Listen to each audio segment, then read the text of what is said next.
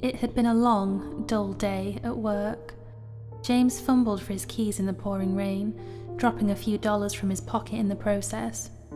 Didn't matter, he just wanted to get inside and get some well-deserved rest, even though he knew sleep would only evade him. Sleep. The word seemed so foreign to him, otherworldly even. How long had it been? 3 days? He couldn't keep this up. He needed to sleep, but he knew as soon as his head felt the soft embrace of his pillow and his eyelids closed over his bloodshot eyes, his fatigue would leave him. He had medication, both legal and illegal, that he took frantically and fruitlessly to achieve at least a small taste of rest. The insomnia had begun to control his life. James popped a few pills down his throat, not caring about the side effects, and slammed his head onto the pillow. His eyes closed, and he was plunged into an inky darkness. His mind refused to empty itself. He tried to concentrate, to forget about the real world and slip away into the darkness, but he couldn't. He suddenly had the urge to watch some TV, to get something to eat.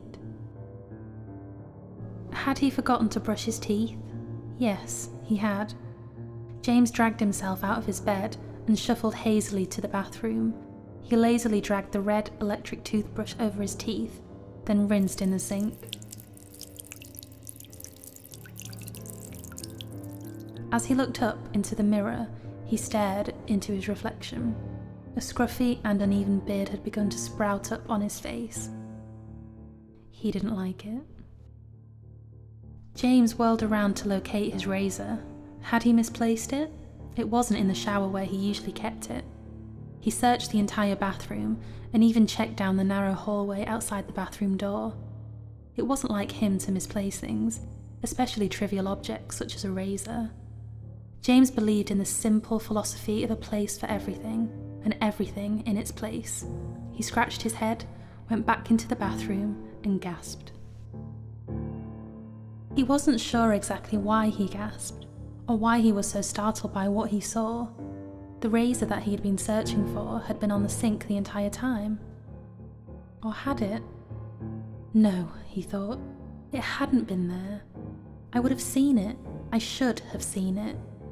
Shrugging it off, James decided he didn't have the patience to shave anyway. What he did need, however, was a nice, hot shower. That would surely help him to relax, to clear his mind. The water was soothing, if not completely intoxicating. James closed his eyes and experienced the closest thing to sleep he had achieved in the past 3 days. The water kissed the tip of his nose as he slowly began to drift off. Just as he began to lose himself, the water became warmer. Not a substantial change in temperature by any means, just a tad hotter than it should have been. James paid no attention to it. He just figured that it was some kind of faulty plumbing. Besides, he was far too relaxed to open his eyes now.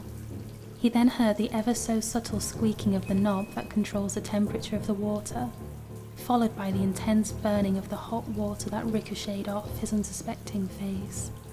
He cursed and flung himself back, desperately reaching for the knob to turn the smouldering water off. The knob had been turned all the way to the side, labelled with a bright red letter H. Insomnia was a bitch, that was no question. A fickle, uncaring, heartless bitch. James was confused and disorientated, and his face had been slightly burnt by the scalding water. After he had gotten dressed, he glanced at his bedside clock.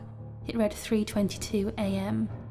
Realising that there was no way he was getting any sleep, James went back into the bathroom and stared into the mirror once again.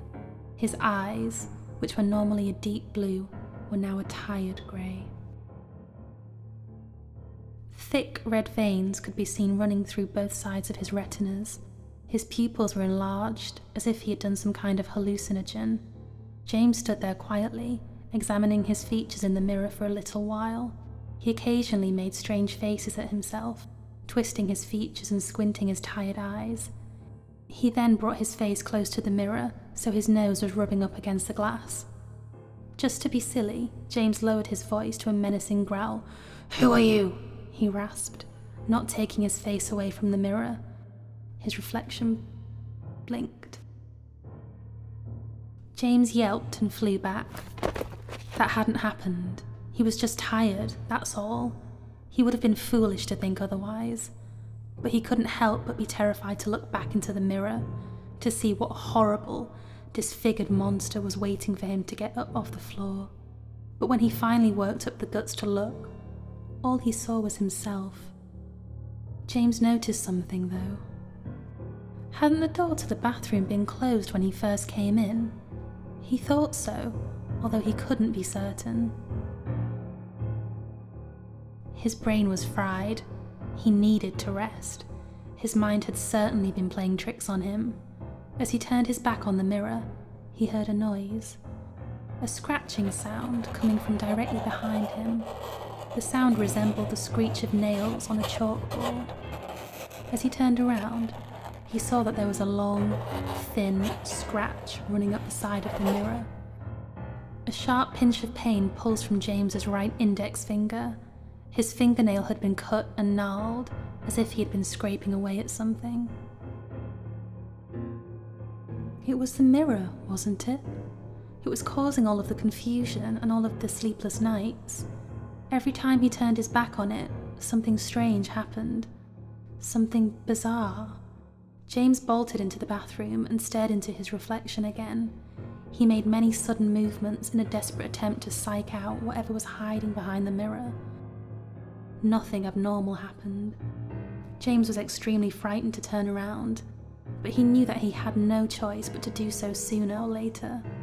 He slowly turned his body, but didn't break eye contact with whatever was looking at him behind his reflection, mimicking him. When James finally looked away from the mirror, everything was silent. For 10 whole seconds he stood there, waiting for something horrendous to fly out of the glass and gobble him up. But, for the longest time, nothing did. Then an ear-shattering wham broke the silence. He whirled round to inspect what exactly had made such a loud noise. There was a large crack in the centre of the mirror. It appeared as if someone had taken their fist and slammed it against the glass. Once again, another shooting pain ran up James's right hand, this time more intense than the last.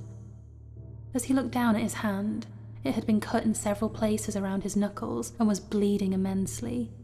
He instinctively ran to clean the wound, completely forgetting about the mirror. James wrapped his fist in a few paper towels and pressed down in a desperate attempt to stop the crimson liquid from flowing out of his hand. It took around 5 minutes, but the cut suddenly stopped bleeding. After the bleeding ended, James remembered the mirror. He sprinted up his staircase, stubbing his toe on one of the stairs in the process. He whirled around the corner and down the hallway towards his bathroom, his heart beating in his throat. Once he arrived inside his bathroom, he fell back into the corner and gasped for breath. There was blood smeared all over the mirror, as if someone had squirted it and splattered it everywhere. On the ground was a long, jagged shard of glass, which was also dripping a familiar red liquid. A small puddle of blood was accumulating under James's now lifeless body. His throat had been slit open.